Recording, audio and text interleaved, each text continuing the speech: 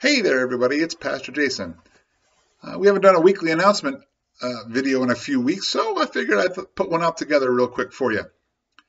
A couple of things right off the bat. If you are able to help us, whether that's in a soundboard, a sound booth, or maybe some computer work in the sound booth, or you're willing to be an usher, or you're willing to help clean, or you're willing to help people check in, we still need a lot of help. We're calling out to you. It's time. We need you to come help.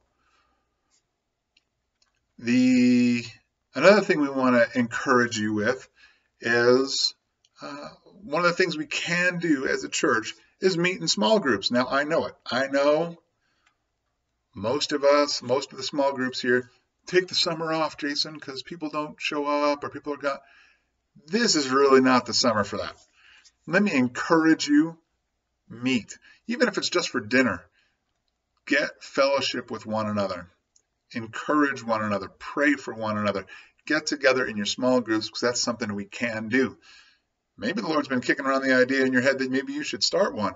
We've got a lot of places that need a small group around the lake, and I would love to talk to you about the possibility of starting one.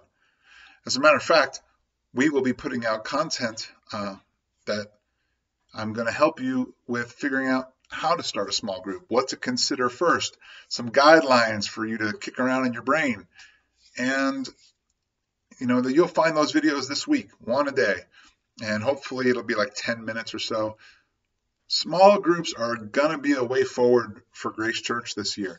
We need everyone to be part of a small group. As a matter of fact, when you became a member here at Grace Church, you found out that is the two pillars of Grace Church. That's one of them, is that everybody is in a small group, and we want you to be a part of one. A couple other announcements for you, just so you know. Some of the other things we can do at church is we're still allowed to meet. We're not on that watch list or anything like that. So we're still able to meet. So we're meeting at the 8, the 9, and the 10:45. And we encourage you to come on out. Come and enjoy some fellowship with one another. Now, we are doing some services outside, and we're not required to do that, but we're just kind of preparing ourselves just in case things get shut down again. That is going to be one way we can continue to meet on a Sunday morning is outside. And so we've been test driving that the past couple of weeks. So come on out, 8, 9, and 10:45. Still not used to saying that 8 o'clock one. Also, we are working on our live streaming. If you've been watching our live stream and you're like, man, that's kind of green, or man, I really can't. I'm working on it, people. I'm working on it. I'm trying my best. I'm working on it. And hopefully we can kind of get the kinks worked out. And I just, thank you for your patience with that. That is the way going forward. We're not going to pre-record them anymore and then post them. There's going to be a live stream of them, which you can then watch at any point afterwards. So for those of you who like to watch it at 8 o'clock when it's streamed, great. Or if you want to watch it at 2 in the afternoon later on, great. But that's how we're going to be moving forward, is using our live streaming. So if you haven't, this is another announcement for you. If you haven't already, you definitely want to go and figure out YouTube. Maybe you haven't figured it out. Maybe you just watch it for silly little cat clips and fun little videos. But you might want to consider figuring out how to use YouTube a little bit better. Subscribe. It's called subscribing. That's what you do, to the Grace Churches channel and maybe my channel, Pastor Jason Ritz. And there you're going to get a bunch of content just all in one space for you. And it's just as simple as clicking the subscribe button. And whenever we put out a new video, it'll be right there in your feed. Speaking of content, just so you know, again, go to our website. Our website is full of content for kids on Sunday mornings, for Sunday school, for services, for daily devotions with me. We're doing 1 chapter a day. Hope to see you there.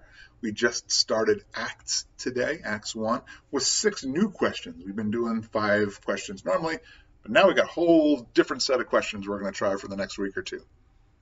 And we do like scripture memory verses, things like that. There's plenty of stuff for you to be able to meditate on, pray about, and figure out how do you change your life because what the word of the Lord has to say. Other ways we want you to be a blessing to your community is figure out who needs to be blessed around you. Who needs to be blessed, and reach out to them. Help them to be more like Christ. Help them if maybe they've got a need. Let us know. We are so thankful. The pastors and elder staff, the pastoral staff and the elders are so very thankful about your faithful giving. You've been giving faithfully over these months, and now we're in a place we're really looking to richly bless the community in different ways. We're trying to pray for us. We're trying to figure out how to do that wisely. Maybe even that's helping you be a blessing to somebody else. So if you know of a need, let me know. I will see what I can do, okay? Another thing I want to encourage you with is you guys have been richly giving. We appreciate that. The pastors and elders really do appreciate your faithful giving over these past couple months. If you have any questions about how to do that, okay, there's several different ways you can go about that. You can drop it off here on a Sunday morning still, okay? That's still a typical thing. You can drop it off at the office during the week. Just make sure you call ahead. Make sure one of us is going to be here. You could mail it in. We have a locking mailbox now. No one's getting your check out of the mail, okay? There's only one or two people with the keys. No one's getting your check if you mail it. Or you can give online. If you look at our website, we have a page dedicated to that. Look for online giving. It's a simple, very fast setup process to make your little account, so to speak. And once you do that once, you won't have to worry about doing that again. Or have your bank do it. Online banking is a thing, and maybe you just have it done that way, okay? Man, there's just so much still going on, believe it or not. Stay healthy out there. Stay safe as cases in Lake County quickly are starting to grow. Wear a face mask. I know, bummer. Wash your hands. I know, something we should have all been doing long before COVID. Keep to a small group of people. Try to reduce your risk of exposure by just being out and about for no real reason. With that, I think that's all I've got.